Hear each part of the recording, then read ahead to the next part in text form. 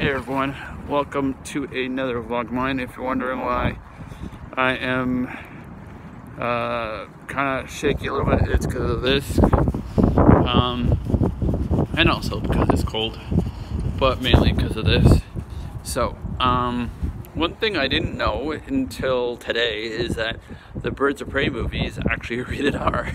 I don't know how I didn't realize that, especially since there's a big hint in the freaking trailer.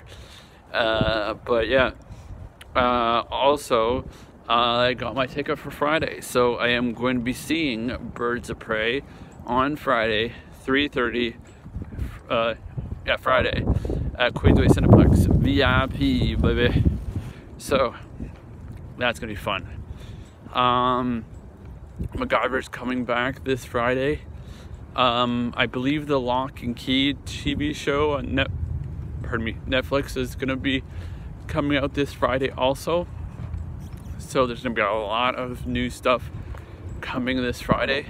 I know Magnum PI isn't on this Friday, and I think it's partially just due to the fact that MacGyver is coming back that day. So beware of that.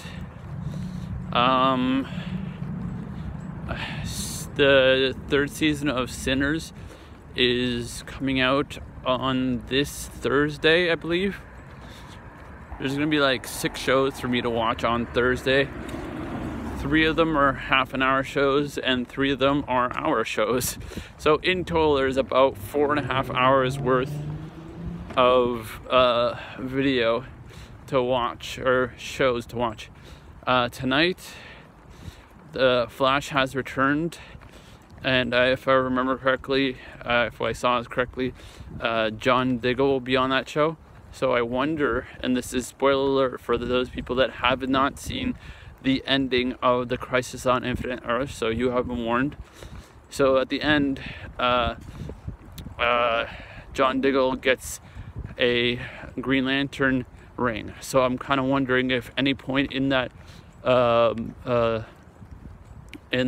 episode that he is in with the Flash, whether he will reveal that he has that ring or not, because that will be interesting. Because I feel like they should at least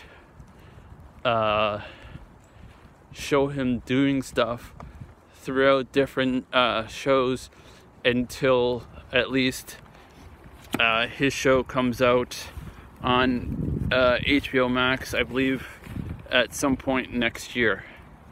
I think they should, but I mean, I don't know. What else is... Oh, Legends of Tomorrow is back. I mean, it has been back, but it took like a week or 2 off. What else?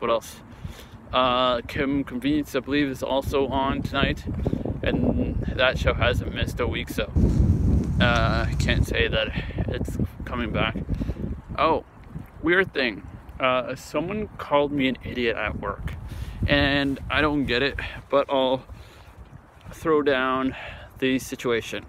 So this older lady, I would say probably in their 60s, maybe 70s, is taking their time walking to the car, and I'm right behind her. So I need to get to the corral, which is where we keep the carts, to go get carts and bring them in. So I walk around her, and as soon as I reach the corrals, like pretty much 5 seconds after I get ahead of her, she calls me an idiot, which I find kind of weird, just due to the fact that it just didn't make any sense for her to call me an idiot. Like, she wasn't on her phone, there was no one else around us, so it wasn't like she was calling someone else an idiot. So I'm kind of curious on why she would call me an idiot, and 2, if she wasn't calling me an idiot, who was she calling an idiot? Because I would find that a little bit interesting.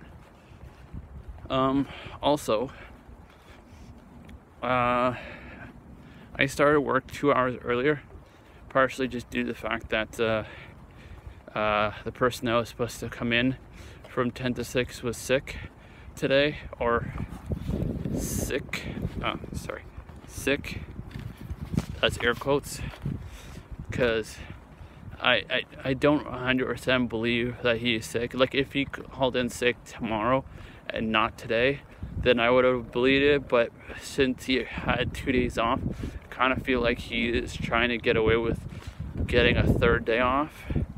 I mean, I don't know. It might just be me.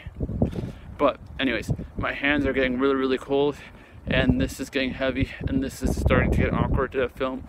So whenever you watch this, good morning, good afternoon, good evening, good night, and see you all tomorrow at some point. Bye.